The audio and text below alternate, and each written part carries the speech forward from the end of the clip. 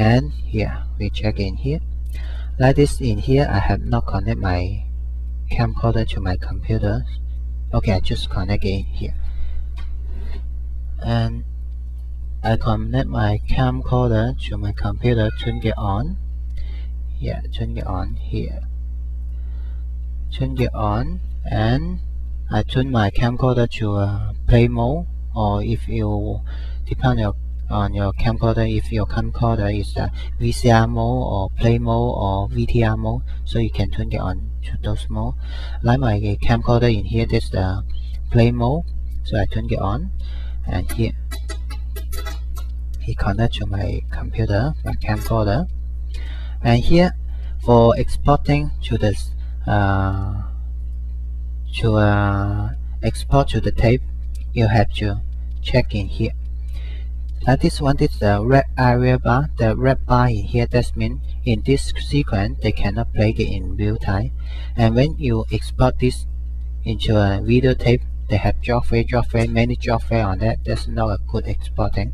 So you have to run this area as the green bar. That means they run a movie file into your computer, so they can play it, export it directly from those files, so you can maintain the playback.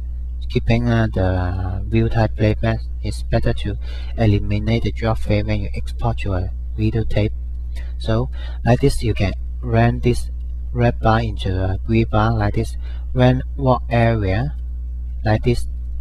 They run the work area bar in here. As you see, I set the work area bar on my entire sequence here. They run all in here. They run the file in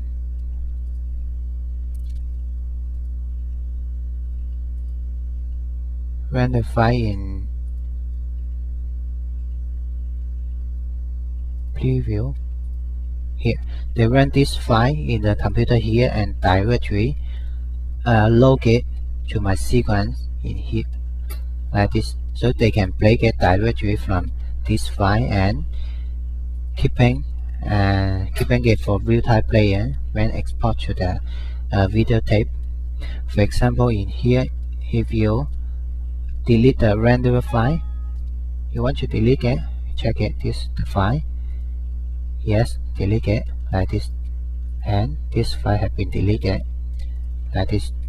For the export to the tape, you have to run this area bar, run this red bar to a green bar, run the file into the computer, so you can play it in real time in here. Here you see they ran it. This is very important when you want to export to a DVD tape. If not, they have drop frame. That's not a good rendering for the video tape. Okay, they finish like this.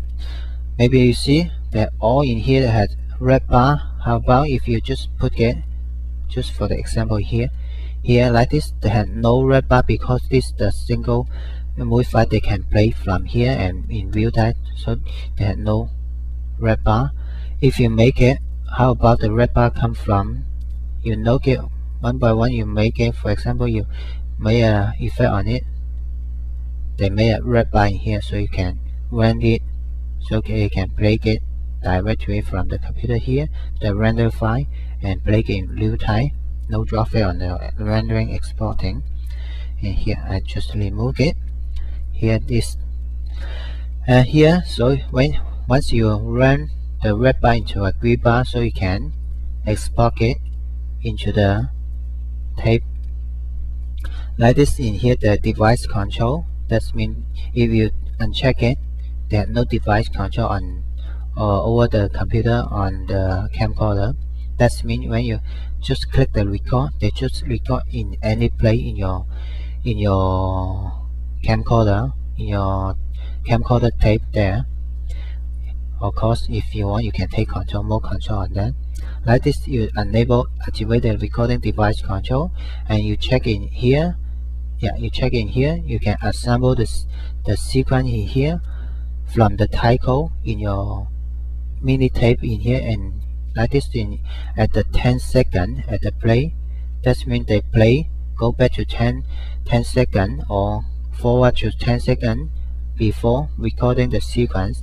So this is very good, so you can check it 10 seconds or 20 seconds. For example, I keep it and record my sequence in 20 seconds on the MIDI tape like that, and delay movie start by 0 phase. That's a mechanical from the camcorder. For my camcorder, I think that's good. They have no delay, so I just 0 phase here. But if you have problem about the delay recording on your tape, so you can check it, make it before or after, how many phase on there, so you can check it here. Period time 5 phase, that's mean mechanical from here. That means they return to 20 seconds and they have return to 19 seconds and about 25 frame, and going for 5 frame and at 20 seconds and record the sequence. That's the period time. In here you have to set it. It's better to set it at least 5 frame in here. I suggest you at least 5 frame or 10 frame in here. Never make it 0. And here the option above after 1 drop frame. In here, if you select it above drop frame, above 1 drop frame or 10 drop frame, how many drop frame you want to stop recording. Like this, if you not run this bar, they have drop frame, many drop frame. And in here, if you run this as a green bar in here, they eliminate possible as good as possible to eliminate the drop frame. Like this, you can enable if they have drop frame, have 1 drop frame and above the recording, so you can check it, make it. If they have 1 frame, I want you to stop it and fix it and record it again like that. Here, report the drop frame. Yeah, they tell you how many drop frame after recording. Run the audio before export. That means when you, for example, if you make a complete audio editing on here or many audio in here, so they cannot keep it in real-time export, so you can enable here to run the audio into an audio file in the computer here before export it to the video tape like that, so you can enable here. But it's better in here.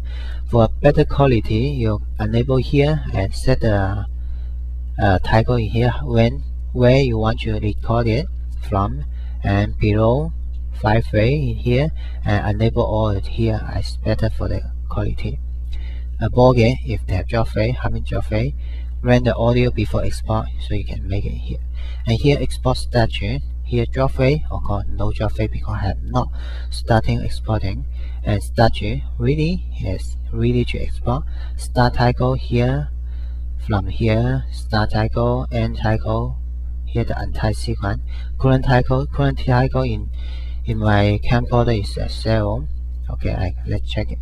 Click record to record it. Here you see the main screen here. Export the audio before run the audio before exporting. Like this, in my computer, yeah, in my camcorder, they go to 20 seconds before recording, 18 seconds, 20, 23, 28, 29, 21 frame. Now it's at 18 seconds, 7 frame, 8 frame, 9 frame, 10 frame, 11 frame, 12, 14, 15, 16, 7, 8, 20, 21, 22, 23, 24, 25. Now it's recording period time for it's exporting now. It play from the 5 frame before 20 seconds and record it into the tape at the end. Recording. Yeah, here they have finished. They have no drop frame, so they have not aborted the recording. They have no drop frame, 0 drop frame, and recording successful. They have record the sequence into my DVD tape now. Here, that's successful. And somehow if they have drop frame, they abort it and they report how many job fail on here, and if they have problem with exporting, so they show you the information in here. Okay, we have exported the sequence into a DV tape. We can close here. This you can export your sequence into a DV tape. That's very easy.